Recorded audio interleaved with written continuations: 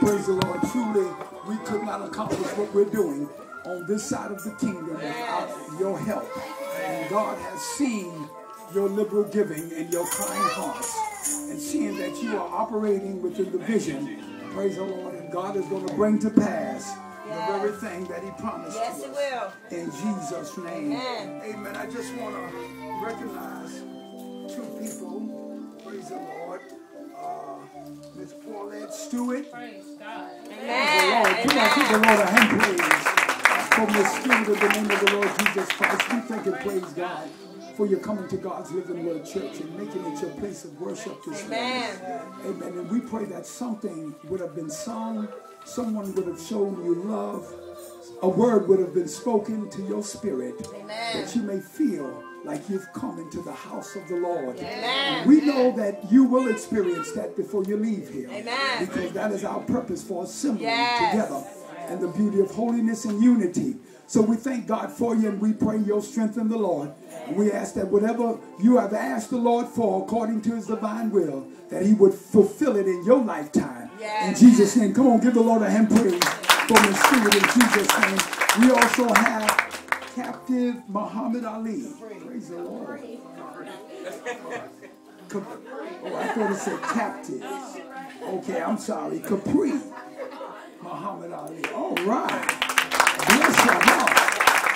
Now you're not kin to. Praise the Lord. Well, we won't have no problems in building this church. God already sent the help. Praise the Lord. We know one of them belts alone can build a church. But we thank and praise God for you, Miss Capri Muhammad Ali. And we ask that, praise the Lord, that God sent you here for a reason. He sent you here for a reason. It's not by happenstance. You're just not visiting another church.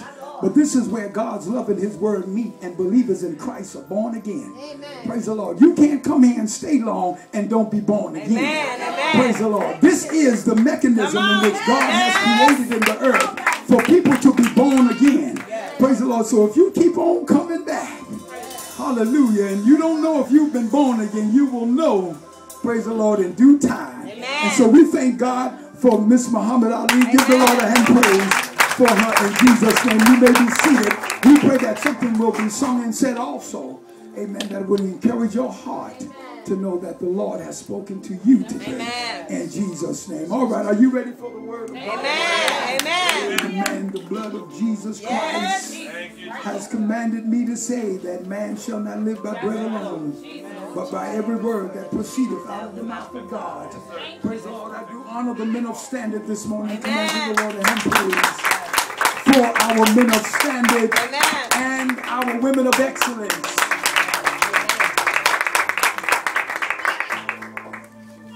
Praise the Lord. Our women of excellence. Amen. Our young people of destiny. Praise the Lord. We thank God for our ushers. Praise the Lord. Amen. Mother Robinson in her absence, praying for her strength. Amen. Mother Butler. Praise the Lord. Elder Butler, pray for them. In Jesus' name. Praise the Lord. We thank God for our musicians. Our choir.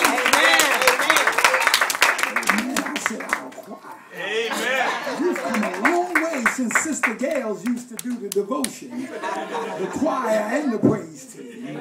We've come a long way. Amen.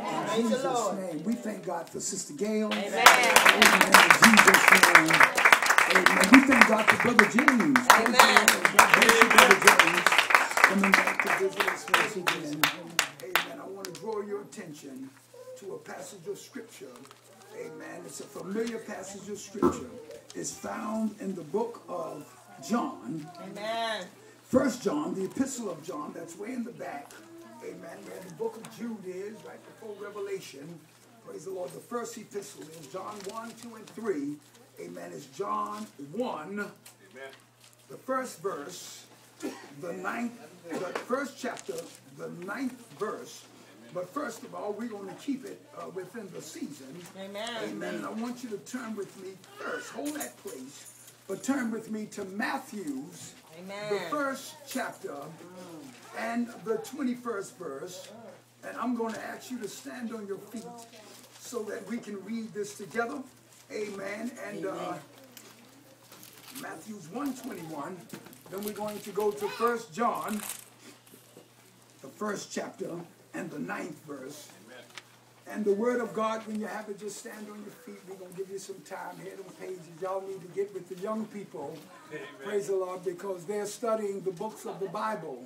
Amen. Amen. And they're getting a little monetary gift once they learn the 66 books of the Bible. Amen. So for the older children in the kingdom, amen, you can do the same thing. But God said he cannot give you any monetary gifts because you should have known it by now. But God will bless you for knowing the books of the Bible. Amen. All right. Matthew's 1:21. Let's read it together. The word of God reads on this wise. Jesus answered, "And she shall bring forth a son, and thou shalt call his name Jesus. For he shall save his people from their sins." Amen. Now let's turn over to, amen, 1 John. You have it? Amen. Okay, let's read it. "If we confess our sins, he is faithful and just to forgive us our sins, and to cleanse us from all unrighteousness." Amen. Bless the reading of God's word, and may it be sanctified in our hearts that we may go thereby. You may be seated in the presence of the Lord in Jesus' name. I'd like to use as a thought on this morning, why should I confess? Come on, Pastor. Come on. Why Come on. should I confess? Father, in the name of Jesus, we thank you for a good confession. Yes. For confession is good for the soul. Yes. Come on, Pastor. Father, we thank you, oh God, for these, your witnesses. Yes, Lord. Thank you. That have confessed that Jesus is Lord to the glory of God. Amen. Father, we thank you for the confession of your birth, your life, your death, burial, and resurrection. Yes, Lord. Father, we thank you for the gift of eternal life. Yes, we thank you for the gift of salvation. Yes, Lord. We thank you for love, peace, and joy in the Holy Ghost. Yes, Lord. Father, now we want you to anoint not only these lips of clay, but anoint these ears, oh God. Yes, Lord. Anoint your people's hearts. Yes, Lord. Father, have a free flow in the atmosphere. Yes, Lord. We bind every contrary spirit. Yes, Lord. We bind in the name of Jesus every wandering thought. Yes, Lord. We bind the spirit of slumber. Yes. Father, and we speak life. Yes, we ask that the Holy Ghost would hover over everyone that's weak in their spirit. Yes. Father, that you would give them the unction, oh God, to open up their hearts and ears to hear what thus saith the Lord. Father, then we would know why we should confess. Yes, Lord, godly sorrow worketh repentance unto salvation. Oh God, if we return from our wicked ways, then we'll know we'll hear from heaven. You'll forgive our sins and you'll heal our land. We give you the glory for this. We give you the honor and we give you the praise. In Jesus' name, let's say it together in Jesus' name. Let's give the Lord another hand praise. Why should I confess? Amen.